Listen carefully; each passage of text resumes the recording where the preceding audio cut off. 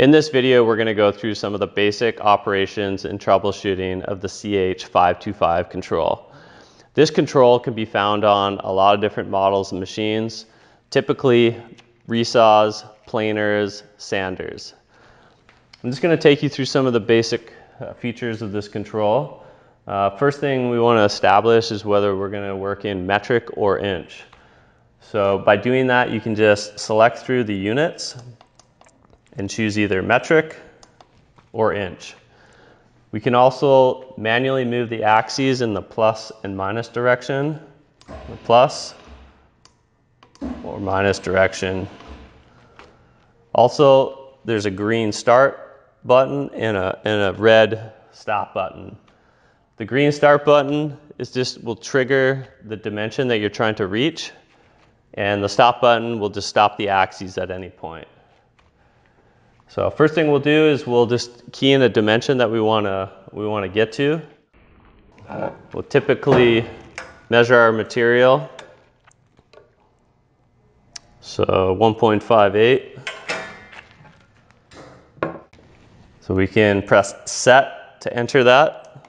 1.580. Again, you can press start. And what it'll do, it'll actually go past that dimension, and then it'll come back to your desired dimension to pick up the backlash. At this point, you're going to run a test piece. So you're going to run your material through and measure it again. If your measurement is off, you can recalibrate the machine.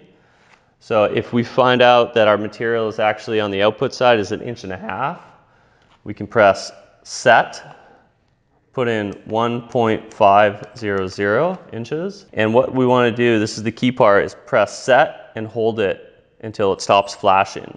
After going through the recalibration process, and if your dimension is still off, you can check the resolution number. In order to do that, you want to turn off the control power, press and hold the set button while turning back on the control power. This will display your resolution value. On every machine, from model to model, you have a unique resolution number. If this resolution number is not being displayed and it's just showing zeros, you either have a brand new unit that hasn't been programmed or it's been lost.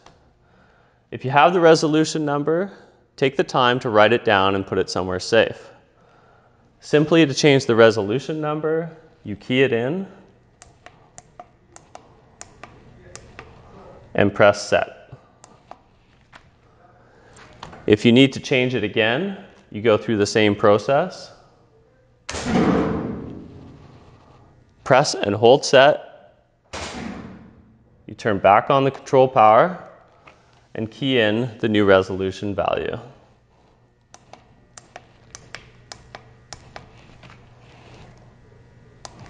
And press set to confirm. If you do not have a copy of your 6-digit resolution number or need any further support, do not hesitate to reach out to our service team.